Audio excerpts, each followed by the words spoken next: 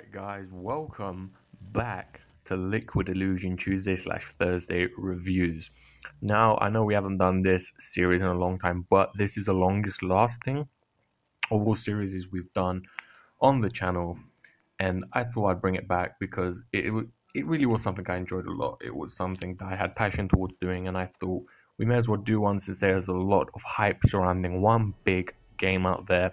Yes, you probably guessed from the title, unless you're a fucking illiterate arsehole. No, I'm just joking, but if you are, you shouldn't be on here at all. You should not be on social media. Now, if you haven't guessed already, yes, we are talking about Fallout 4. Now, this game has had a shit ton of hype surrounding it ever since it was first announced. Now, what I mean by shit ton is more than GTA 5. Way more than GTA 5. This game had so much hype, and truly so. Well done. I mean, Bethesda really has a name for itself on making games that get people hyped as fuck. And I'm not gonna blame them. Their games are usually on point. Their games are really good, and they do put quality and effort into their projects, and we clearly saw that from Fallout 4. Now, I've got some Fallout 4 gameplay in the background here, of course. So I'm gonna put some fucking Call of Duty out, was I? Could have done that. Shit, I should have done that. Nah, but I'm joking.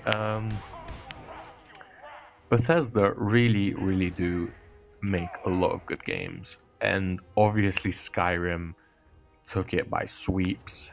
Fallout series after Fallout 3, of course. Fallout 2 was a different production company.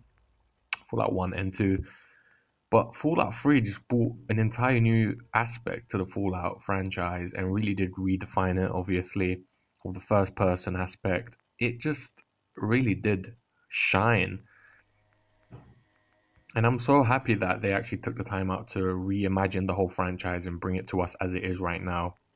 Because it really was a decent idea for them to do, and it really did pay off in the end.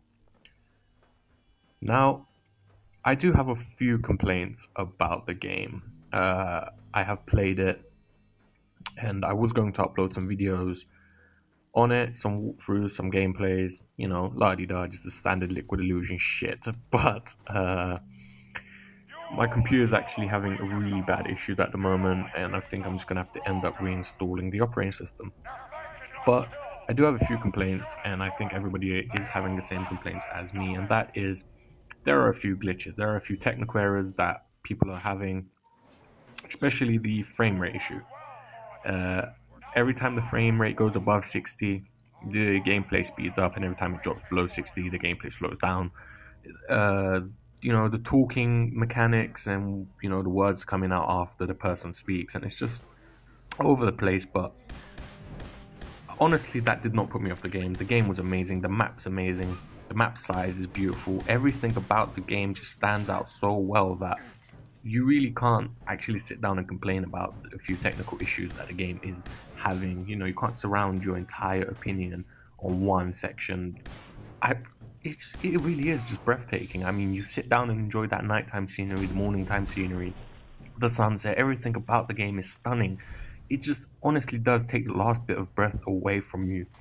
And that is what Bethesda is honestly about. And they did, they gave that to us. They actually achieved in serving us a plate full of gold.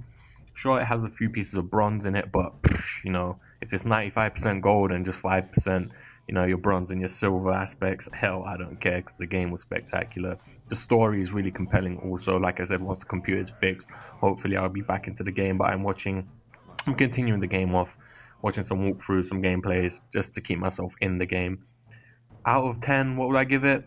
Definitely a solid 8. Definitely. I don't think I would give it anything more or anything less. It deserves the 8 so much, alongside games like Metal Gear Solid 5 and GTA 5, this really does stand out as one of the best open world games that is probably going to hit the shelves within the next few years.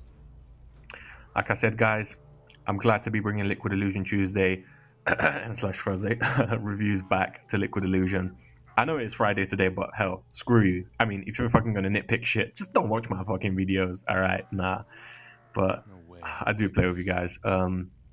I'm really happy that we've achieved 750 subs, and hopefully we can hit that 1K spot soon. It's been Salad, guys. Hope you enjoyed the video. Peace out.